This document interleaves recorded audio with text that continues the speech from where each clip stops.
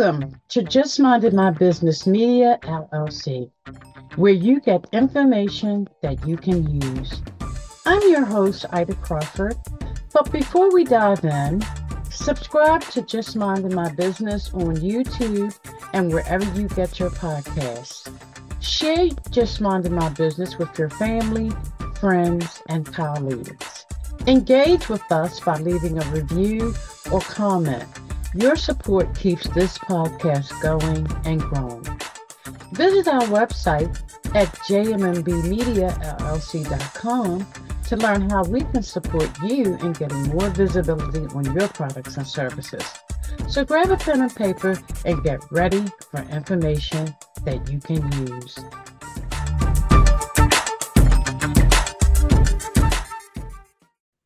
Welcome to Just Minded My Business Media, where you get information that you can use. I'm your host, Ida Crawford, but before we dive in, subscribe to Just Minding My Business on our YouTube channel and wherever you get your podcast. So grab a pen and paper and get ready for information that you can use. Wow, I am so excited to bring Garrett and Ted. So Garrett has sold more than 1 million books to guide entrepreneurs and investors. His bestsellers include Start Your Own Corporation, Loopholes for Real Estate, and Fail Not Fail. I like that title. For more than 30 years, he has run his practice assisting entrepreneurs and real estate investors in protecting their assets. The company he founded, Corporate Direct and Sutton Law Center, currently help more than 14,000 clients protect their assets and maintain their entities, especially under the new Corporate Transparency Act. Garrett has also served as a member of the elite group of Rich Dad Advisors for best-selling author Robert Kiyosaki. A number of the books Garrett Sutton has authored are part of the best-selling Rich Dad, Poor Dad wealth building book series. Garrett is also the president of Sunn, a new streaming platform focused on kids' financial education and adult professional development. Wow, that's awesome. And Ted Sutton is a licensed attorney who is the son of Garrett Sutton. I love that. Ted was born and raised in Reno, Nevada. He graduated from the University of Utah with a BS in mining engineering. During one of his summers, he spent 3 months working at a mine in Chile. This experience made him realize that legal matters interested him more than engineering ones. After graduating in 2018, he decided to attend law school the following year. Ted attended the University of Wyoming College of Law. In his third year, he served as the student director of the Business Entrepreneurship Practicum, where he helped clients form and maintain LLCs. He graduated in May 2022. Ted is now licensed to practice law in Wyoming and Nevada. Ted has been focused on making sure corporate directs clients properly file under the Corporate Transparency Act. He is also the author of 5 Tricks to Teach Your Kids About Money. Wow, I love it. I love it when family work together. It's been good, Ida. So thanks for having us. Thank you. And I know that was a mouthful, but I had to say it all. All right. So let's get right into this Corporate Transparency Act that nobody is talking about and nobody really knows about. Well, the law was passed in 2020, 2021. right? And Okay. it took effect January 1st of this year. And so people have known about it for 3 years, but again, no one's talking about it. The government hasn't sent out a notice saying that you need to file under this law. And in the law, the not knowing the law is no excuse. I mean, you're held to know what the law is, but we've been trying to educate our clients and others like people listening to your show, Ida, about this new law because not many people know about it. And as Ted will discuss, the penalties are pretty darn significant. You need to follow this law this year. Mm. So if you want, Ted has become our expert and he can tell you what the law requires. Yes, please, because I'm like, what is this? When I first saw it, it was like I forget the place where you have to file. I think it begins with a F. I read a little bit about it, but still, I didn't get it. Yeah.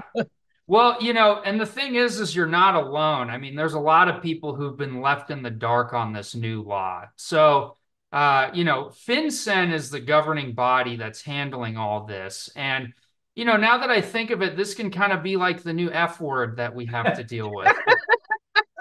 So, FinCEN. So yeah, they're a branch of the U.S. Department of the Treasury, and they handle things like money laundering, illegal activity, going after criminals. And so when the Corporate Transparency Act was passed, they tasked FinCEN with setting up a database where 30 million small business owners are going to have to report their information. And you have three pieces of information that you need to report. The first is the reporting company information. So this is, LLCs, corporations, limited partnerships, all the like. So you're going to need to report information about your company. The second thing is that you're going to need to report beneficial ownership information.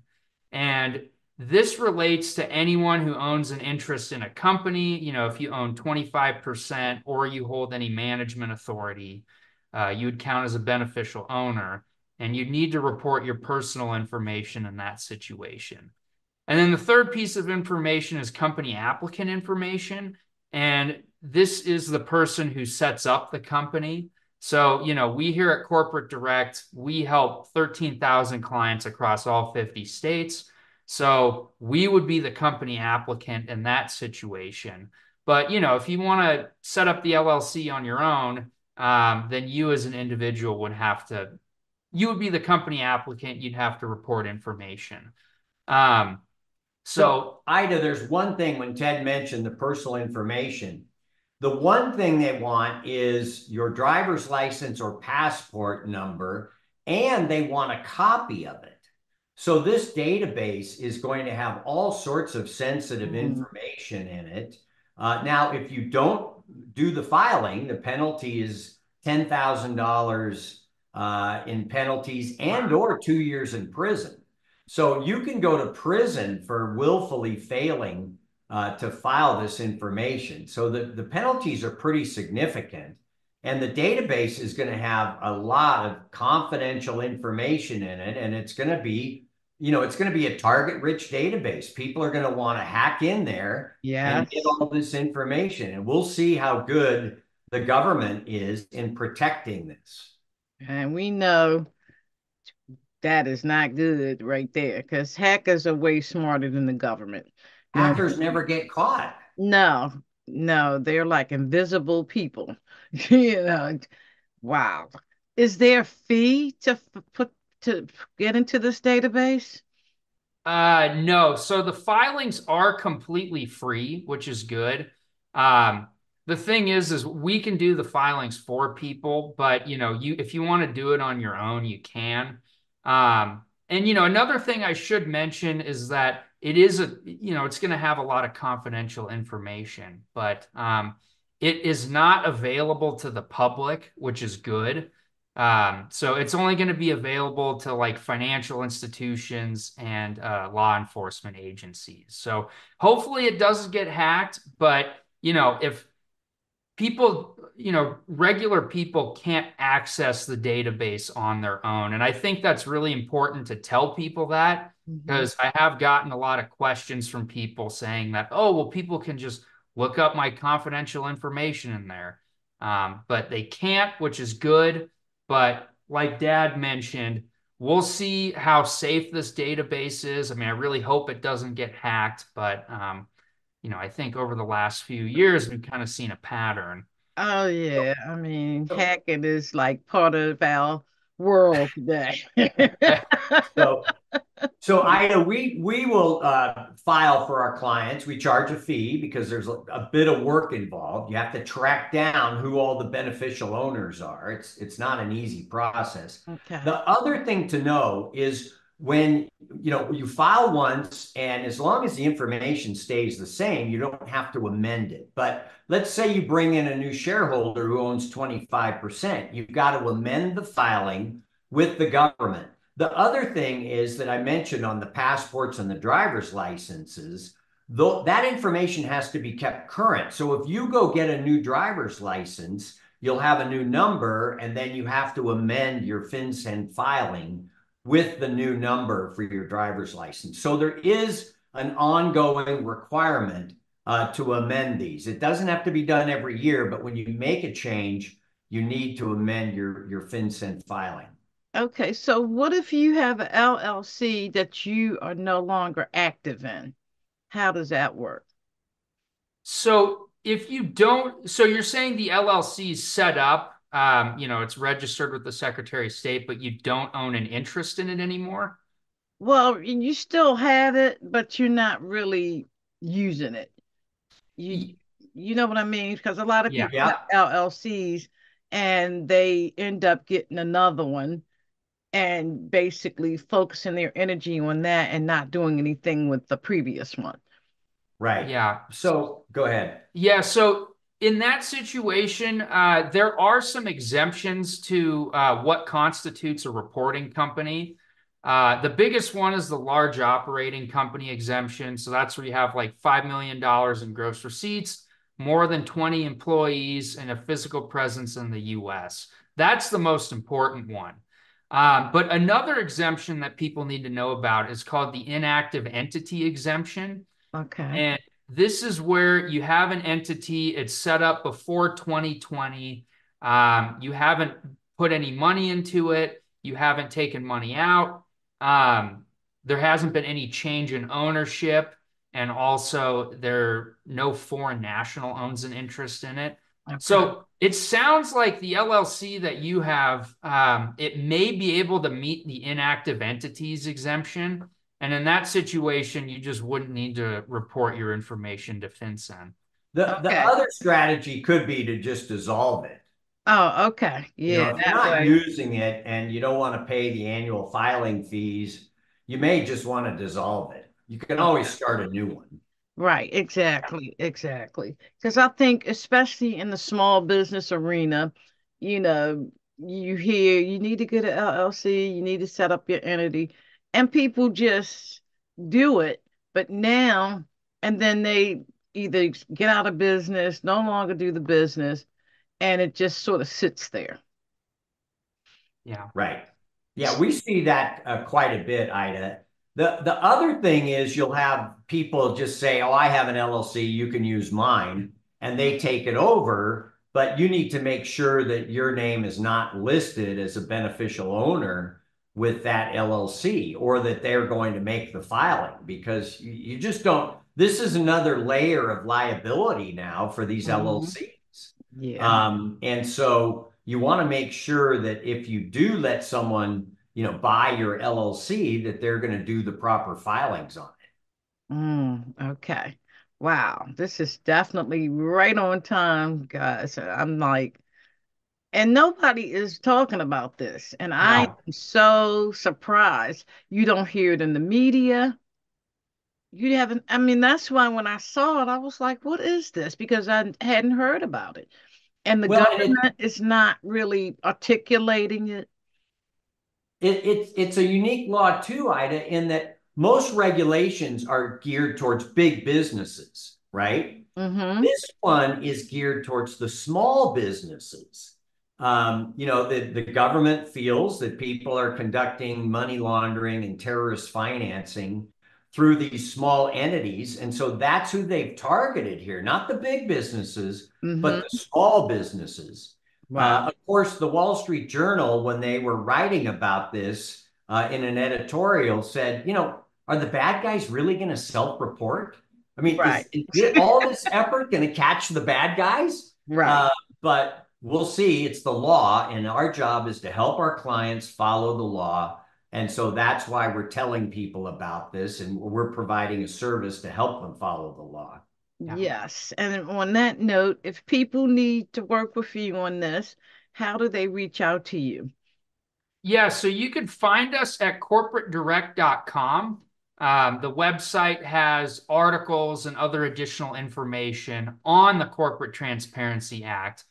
And on top of that, we have a YouTube channel. And so if you head on over to YouTube and type in Corporate Direct, you can find the channel there. I've done several videos on the Corporate Transparency Act and the little details regarding it. So, I've done a little section for each part of the law. And you also can find other matters that relate to corporate law on the YouTube channel too. So those are the two places you can find us. All And, right. and we offer a free 15-minute consultation with a paralegal. If you have questions, if you need help filing the FinCEN forms, we can get on the phone with you, tell you how we can help. Because again, we want people to follow the law. If you don't, Yes. $10,000 in penalties and 2 years in prison. It's a really steep penalty that they put on this. Yes, indeed. And some small businesses, they're not making $10,000. It's That's right. That's right. they're getting, they're growing, they're getting their business up and running, and they are work in progress. So they don't have any $10,000 to give anybody Right. Yeah. for not being in compliance with this particular law. Well, I am so glad we are talking about this because I didn't nothing about this at all until I accidentally, I'm just out surfing and I saw something from I think it was a New York Times and about it, and I was like, what in the world is this? So I posted it on my LinkedIn page, and I haven't even seen any of my financial people mention about this. Okay, so they obviously don't know Yeah. either. Yeah, and it's a government requirement, and a lot of times you will, like you say, Ida, hear about a new law that affects 30 million people, right? Uh, but it's not a happy law. I don't think the Treasury Department is too happy about telling people that they have to file this information. It's not something that anyone would crow about. Right. It's an obligation that is just another requirement for businesses to follow. I mean, like you say, Ida, you're trying to make money, you're trying to make a go at it. And here's the government adding on another regulation. Mm, And so it's not popular. And so it kind of makes sense that they're not talking about it. But our job as as attorneys and educators like you is to keep our audience informed of these new laws and how to handle it. yes, for sure, because ignorance can cost. Right. Yeah. Ignorance of the law is no excuse. That's been through the court system. The fact that you didn't know the law has never been an excuse. Absolutely, absolutely. So I am so glad that we are talking about this. So let's talk some more about your asset protection that you offer. Tell us about that. Yeah, so Corporate Direct is a registered agent and business formation service. So, we do the filings with the Secretary of State. We get the paperwork done for you. And if you have any legal questions on top of that, you can schedule a call with either my dad or myself. And we think that this is really important because there are, some other services out there that just get you set up with the Secretary of State. And people say, okay, well, I did this, so am I good to go? And the answer there is no. And the reason being is that we do live in a very litigious society. So business owners do run a high risk of getting sued by someone. Mhm. And there's this thing called piercing the corporate veil, where if a business gets sued, then that person suing the business can try and pierce the corporate veil to hold the business owner individually liable. And Dad has written a book about this topic. It's called Veil Not Fail. You mentioned it earlier. Yes. And Veil Not Fail, it's actually a really good book because veil piercing claims succeed half of the time. Mm. So if your business gets sued and they want to pierce the corporate veil, it's a coin flip to determine whether or not you win or lose in that situation, whether or not you're held personally liable. So the best way to prevent that corporate veil from being pierced is by following what we call the corporate formalities. And, Veil Not Fail goes in very much in depth on that topic. But some of the formalities are having a separate bank account, getting the EIN number, which we can do for you, setting up a separate bank account for your business, making sure that you're in good standing with the Secretary of State. There was a lawsuit that I was involved with where somebody had an LLC and we sued the LLC, but it wasn't in good standing with the Secretary of State. And in Mm. that situation, it is a green light to go after the individual. Personally. Go after them, yeah, as an individual. So that's another thing to be aware of. And then also making sure that you have documentation, making sure that you have an operating agreement that governs, how the business is going to operate, what happens if something bad happens, having meeting minutes, annual meetings, keeping minutes of those meetings. And then also just holding yourself out as the manager of your LLC or your corporation, as opposed to in your individual capacity. So I would add one more corporate formality to that, and that is you've got to file the Corporate Transparency Act filings. You've got to file with FinCEN. That's a corporate formality. If you fail to do that, that's another reason for someone to pierce the corporate veil. You're not following all the rules. So add that to the list. Yeah, I just hope they don't add nothing else. Right. That's Right. crazy. Wow. But that's important though, because a lot of people, they tell you have an entity, set your entity up, but many people do not know the full meaning of what the different entities Yeah. are and that kind of thing. And having an attorney to, explain that to you in layman terms is real important because your business that's like the ground bottom of your business and you're building it up. And it's like if you don't have that foundation intact, you're gonna crumble. Yeah. Right. No, and that's a really good analogy that I like to use too, is that getting your LLC properly set up, it is like building a foundation for your house. Mm-hmm. I mean, you can go to one of the cheaper services and just get it set up with the Secretary of State. But, as an analogy, that's kind of like having a bad foundation. Mm-hmm. So it's important to take additional steps just to make sure that that foundation is solid and it'll withstand anything bad happening. So, that's what we're here for. We're here to make sure that your foundation is as solid as it can be. Because, at this point, it could be when your business gets sued, you're going to want to make sure that you're protected. Absolutely. Absolutely. And we know we got professional people out there that's what they get up and do. Look Yep. for companies to sue, Yeah, just that's like the right. hackers. Perfectly like hackers, exactly. So I wanted to mention one thing if I could, and that, I've written all these books, and Ted's first book, The 5 Tricks to Teach Your Kids About Money, Yeah. is available for free. You can download it for free Okay. by going to Sunstream, SUNN stream.com/5tricks. Sunstream is a website or a streaming platform that we've started, and one of our focuses is on kids' financial education. Yes. Parents are wondering, where can I get my kids educated on money, right? They don't teach it in schools. We need to have our kids be really well educated on money. And so Yes. that's one of our focuses at Sunstream. And if you want to get Ted's book for free, it's pretty darn good. So it's at All right. sunstream.com.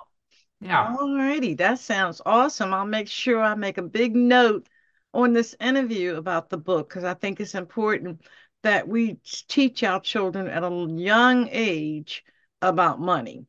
Yeah. No, you're definitely right there. And I think an important thing is how do we do it? Yes. What are things that we can do to increase their financial IQ?